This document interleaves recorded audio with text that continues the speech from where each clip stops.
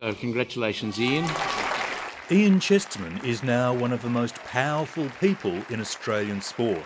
He beat the Olympic swimmer Mark Stockwell by 67 votes to 26 to become the new Australian Olympic Committee president. I'm really excited about the opportunity to be involved in the Olympic movement at this time because the future of the Olympic movement is so bright. A veteran of the Olympic movement, Chesterman has served as chef de mission at 6 Winter Games. He was also in charge of the summer team at the Tokyo Games in difficult times during the pandemic. Chesterman won widespread praise for shepherding the Australian team through the pandemic and then during the Tokyo Olympics. He's seen as a safe pick, having served as Vice President under John Coates, who's stepping down today after 32 years as President of the Australian Olympic Committee. Today, with a full heart, I thank you.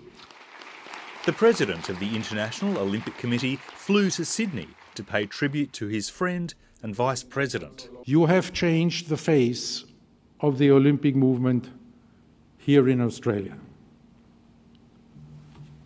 You are a champion, mate.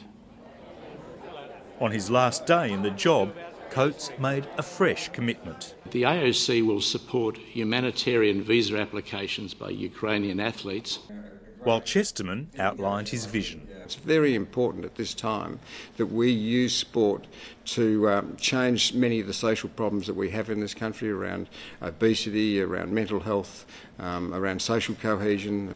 We're going to continue to work with the government to try and drive more funding into our sports. For the Olympic sports, he's a safe pair of hands. David Mark, ABC News.